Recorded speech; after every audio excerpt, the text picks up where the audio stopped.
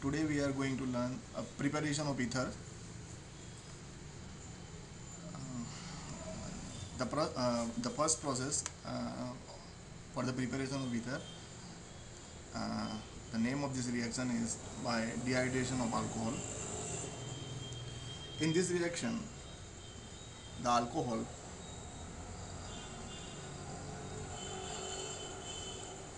the alcohol is first treated with protonic acids such as H2SO4 or H3PO4. Alcohols undergo dehydration. In this alcohol undergo dehydration in the presence of protonic acids.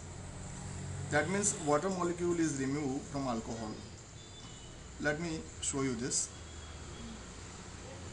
Ethene plus H2O. In this reaction also water molecule is removed.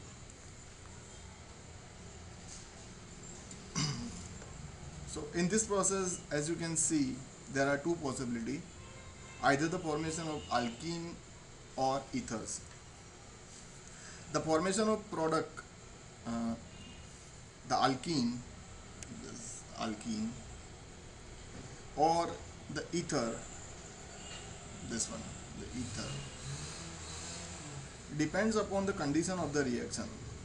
For example, when ethanol is heated with concentrated H2SO4 at 443 Kelvin degree temperature, ethene is formed. So at 443 Kelvin temperature, this ethene is formed as the major product. However, at 413 Kelvin temperature, ethoxyethane is obtained as the major product.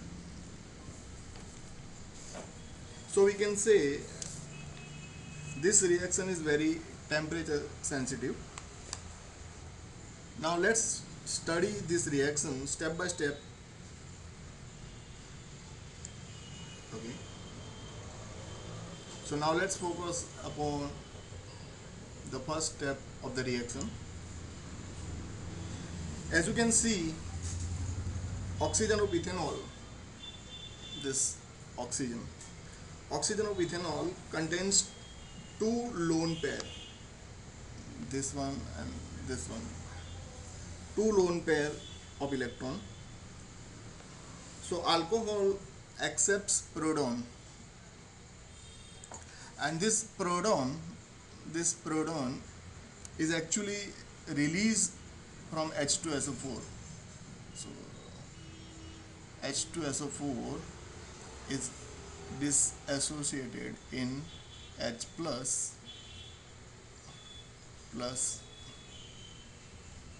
HSO4 minus.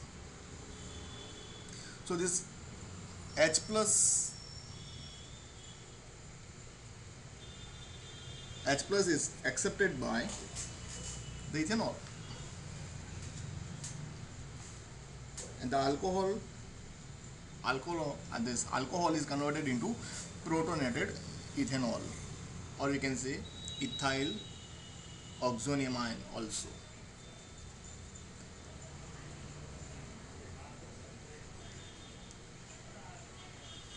Since this proton is not having any electron, so these two electrons are transferred to proton, and this H plus is added to this oxygen. So there is a formation of protonated ethanol. This way it happens. Now in the second step, second molecule of ethanol, as you can see, this oxygen attacks on the carbon.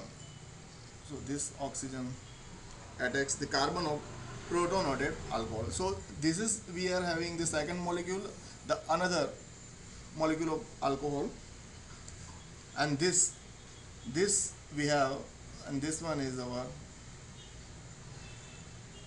protonated alcohol. This is our protonated alcohol. So as we have already learned about the formation of this protonated alcohol. So now in this reaction what happens? Oxygen, you see this oxygen here,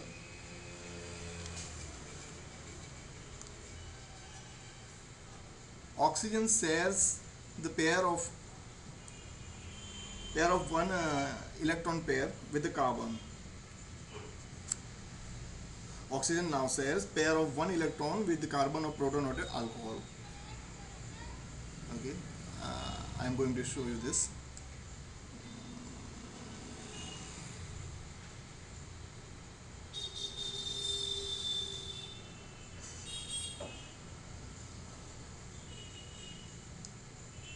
Okay. So therefore this carbon, this carbon, this one,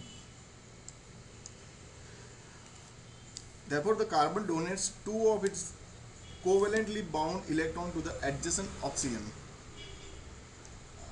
Here we can say one electron,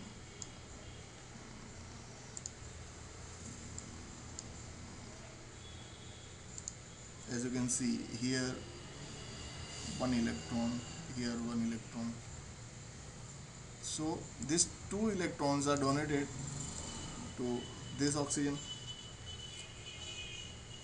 Now this oxygen accepts two electron, and with its hydrogen, this one and this one, get released as water molecule. So this one is released as a water molecule. By the end of the reaction, this protonated ethanol is now converted to protonated ether. This is our protonated ethanol, and now it is converted to protonated ether.